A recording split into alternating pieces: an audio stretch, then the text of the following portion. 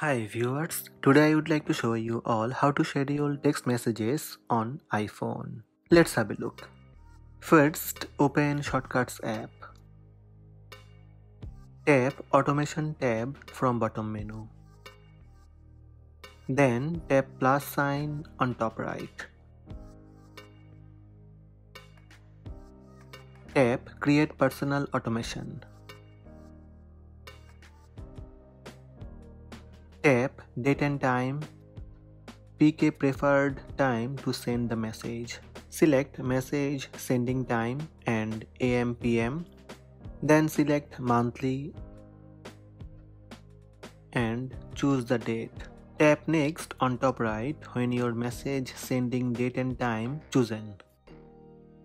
Here you will see Send Message, or you can tap Add Action.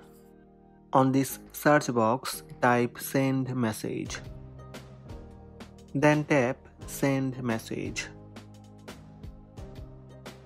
Tap Message and enter the message that you would like to send as scheduled. I just entered message. Then beside to tap Recipients. From contacts, you can add that person name. Then tap Done on top right. Here you will see Send Message to this contact. Tap Next on top right. Check the message date and time one more time. Then before sending, toggle off Ask Before Running. Tap Don't Ask. Then tap Done on top right. That's it, message scheduled.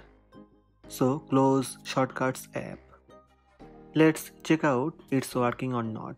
I have scheduled message after 5 minutes. When message sending, you'll see a notification on your iPhone home screen, running your automation.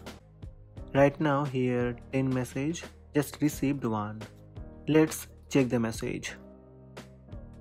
My scheduled message successfully delivered. So these are the steps to schedule text messages on iPhone. If you would like to delete that scheduled text messages, open Shortcuts app, go to Automation. Here you will see your scheduled text message date and time. Just swipe right to left on the scheduled message, then tap Delete. That's it, scheduled messages deleted. Hope this video helped you. Please subscribe my channel by tap subscribe button. Also tap the bell icon to receive notifications about all new videos.